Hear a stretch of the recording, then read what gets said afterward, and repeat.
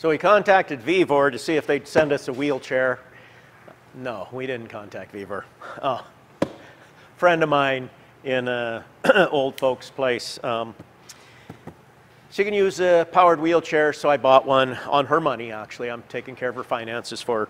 And this came from Culver Mobility. It was $688 delivered to Fairbanks, Alaska. I see ones that appear the same, as high as $3,000. You can buy them for the same looking chair with different stickers on them. I don't know. It seemed like a reasonable deal. They were claiming that it went through snow a little bit. I don't think it'll go through the 8 to 12 inches we got out here today. Anyway, we just figured, I see a lot of reviews and people mentioning these chairs specifically. This is the Artemis. It's an Artemis blue. They have an Artemis black, same thing, different color.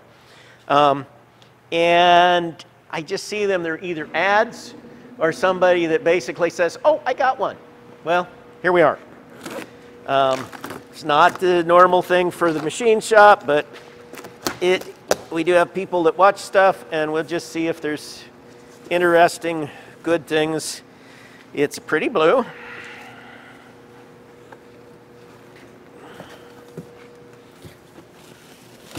Okay.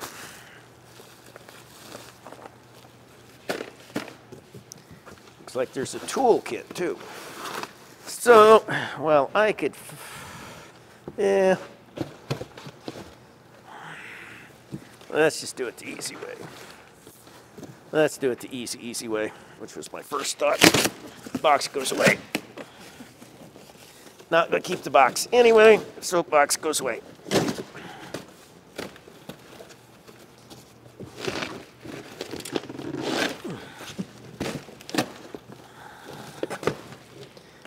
Kind of surprised how together it is. I figured it would be a little bit more of an assembly kit. And the tires looked like Gription tires. Tires are fair size. I was afraid that the picture was deceiving. Looking at the pictures, that was one of the things I picked. You know, you don't get any that are full wheelchair size in these power wheelchairs. But this was one of the bigger ones, and that was something I was looking for. I'm going to grab a tape and let you people know what the size really is. It is 40 centimeters. Did I say that? It says 40 right there. Are those centimeters? Got to be centimeters. They're not much. 16 inches. 16-inch tire. So it's as good as a kid's bike. Folds apart, just like a standard manual wheelchair. Controller. Now that was something I had done too, was I had made notes to myself. I'm hoping that she'll use this for going in and going outside and doing some of her traveling around that she wants to do. And I'm hoping she still uses her manual one for close traveling. It'll be a little bit nicer in her room, and it's a little better going into the dining hall, but eventually she'll probably go with this. But I took measurements at the dinner table where she goes. And if I go back here to my notes, shoot. Somehow I erased all my old messages. I don't know how I did that. I remember erasing one from somebody that was obnoxious, but I had a file I was keeping notes that I was emailing to myself. What was the height?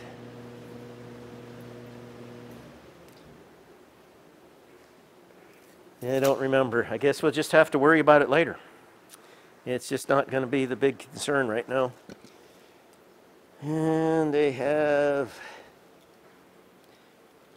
instructions for how to move this from side to side, which would be those screws there would go to the other side. I think Judy is right-handed, so we'll just start with it up here.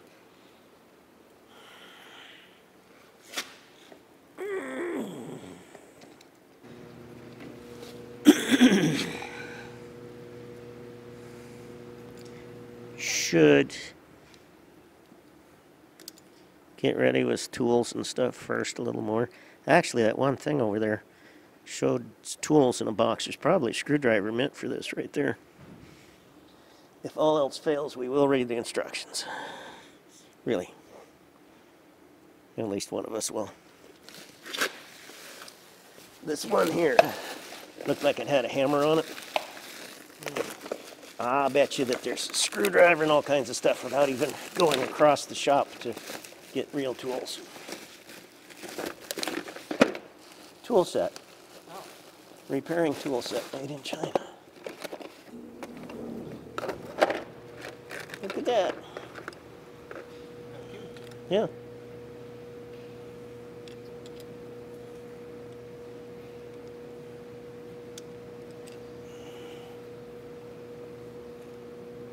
Okay. One's a countersunk, one's a flathead. That's interesting. Yeah. Is that a countersunk hole on the outside? No. Huh. Well, that's interesting. Yeah. I don't see it really hurting anything, but it's quite interesting.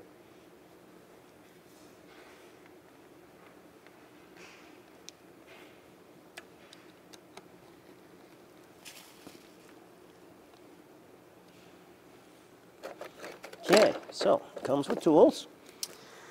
A 24 VA3 AC lithium ion. I'm guessing it's a charger. Looks like a charger.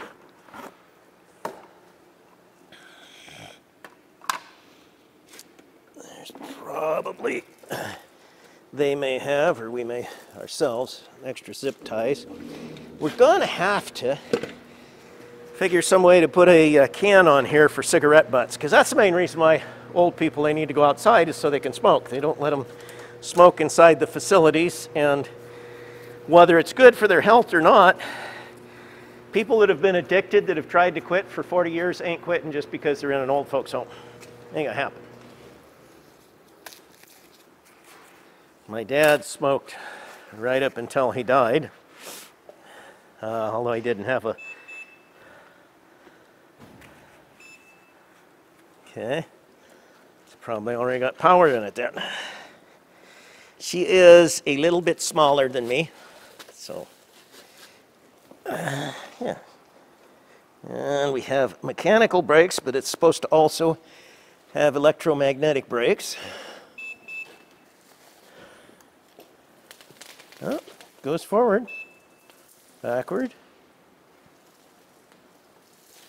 Okay, one thing I'd like to be able to do, okay, there's lower speed.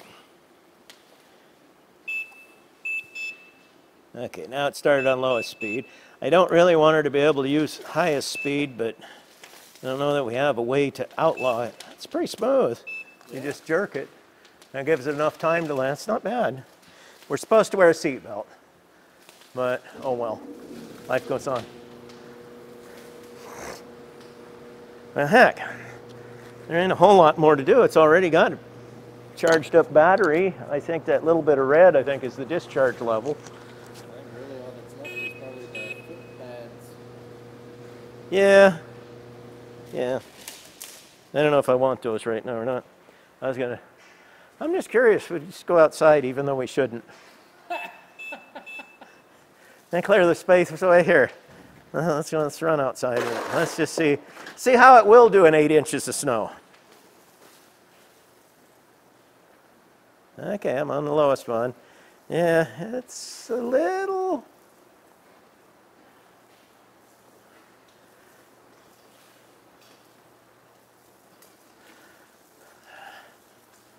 Okay, I'll pop the door open.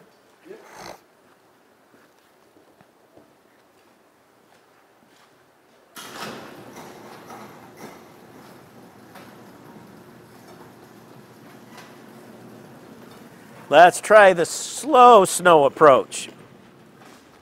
Okay. Not happy. Are we spinning tires or? Oh, now I'm out in the snow. Okay, let's turn around. It's spinning? Okay, so if I help it, not happy at all, no. If I help it going backwards, we can manage to go. I wonder if I'm reading the power level wrong. It seems a little untorquey. We better go to the instructions.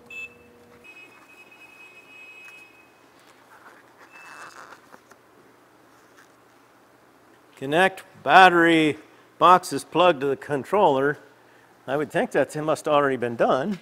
I would hope so. Because otherwise, why would it work? Yeah. Something that's kind of, yeah.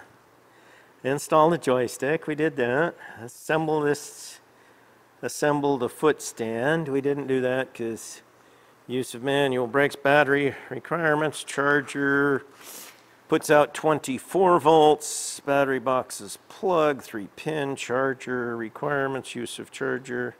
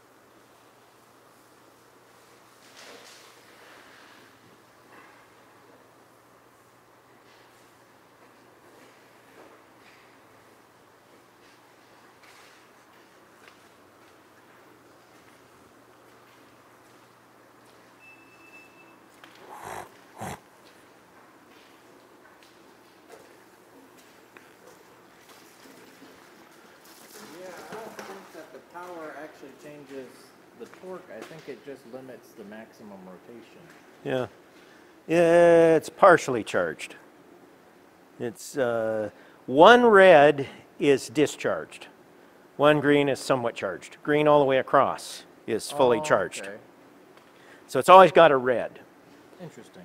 But unless, I mean, red is like emergency reserve. They say it'll still work, but go home. Right. You know, ask Timmy to go get Lassie. It actually, you got to go a little ways in here before it really explains that in the electric power gauge. So we should probably charge it up before we try it a little more. Okay. Where do you want to take this? Wherever we got a plug, a cord, we take it back here by the saw again. This thing is actually ridiculously good at navigating over the hoses and everything in here. Yeah, yeah, it's not terrible. It's definitely not a four-wheeler, but Still, for what it is, how much is well, yeah, especially the price. That's Yeah. that's the other thing. It was not a money option. It was, and there were some of the ones that were higher priced that I looked at, and it wasn't that I had to meet this price. My price cutoff was actually $2,000. But what I was looking at, so many of them that were higher priced had wheels that looked like they were only this big. Right. And I just, for the fact that she may not be out going through 8 inches of snow, she's going to go out in stuff that's been marginally plowed off with a little four-wheeler. Bigger is better. Better not get any flats from what we got in here, though, too. I imagine that's a standard. What tire size? We should read that off. Oh. I imagine it's a standard bike tire.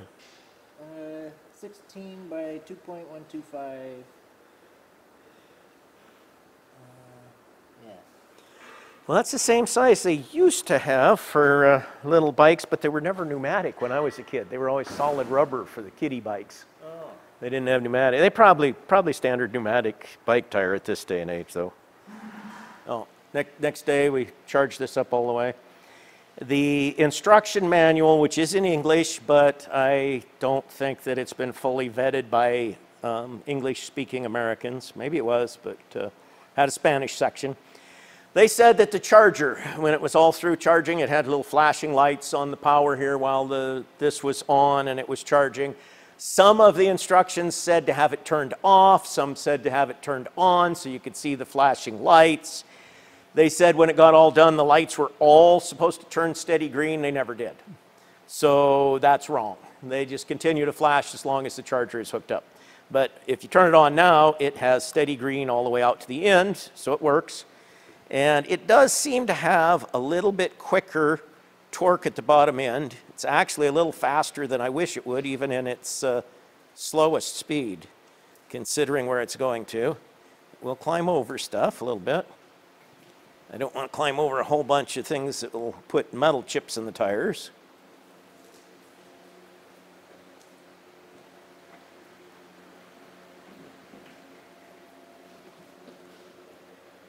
I think some of them big holes would be a problem.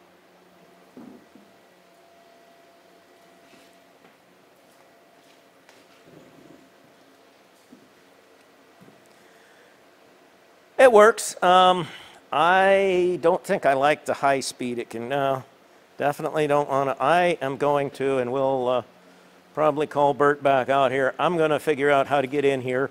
Yes, I'm going to void the warranty, just the way it is. I'm going to get in here and I'm going to clip the wire to the plus because I don't want that. Judy is a slow-moving, mature woman. This is the speed she wants. We'll leave it where if for some reason it decides to go fast, she can still move it slower, but we do not want it to be able to go faster. So I'm going to open up the control. Now, they also had talked about it having a manual mode, and I think the manual mode is basically you can move it when the power's off. When the power comes on, now it brakes, electromagnetically brakes. So they didn't really make it clear what they meant by manual or not manual mode, switching it, but when it's off, it's, well, there it doesn't seem to be so easy now, though. Maybe it's got to set for a minute. Yep. Got to set for a little bit for the last of the whatever magnetic braking it's got to go out of it before you can freewheel it. So, yes. Yeah, I didn't realize that at first. This has got 2 of these boxes for batteries, but only 1 battery. So some other model or alternate battery is going to have more range, apparently. Oh my. I don't think we need it. Darn it. We love fancy electronics, but not that much.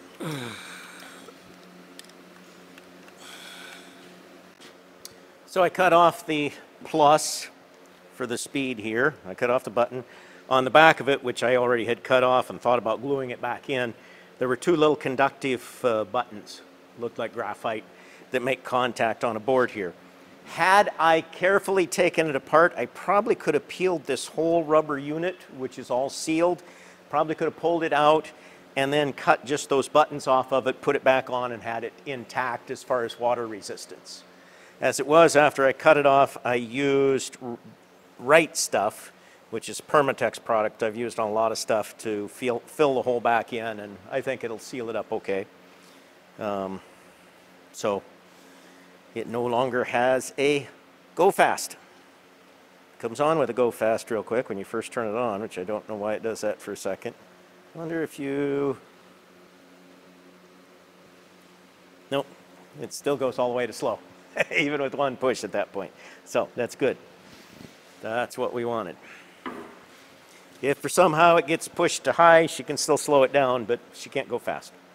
So that's how that works. And with their computer board, I didn't see it. We could have probably taken it apart and figured out where to cut out part of the circuit board. I just didn't want to. This makes it where it doesn't go fast. So next point, it will go to Judy, and we'll let her have it for a while and see what she thinks of it.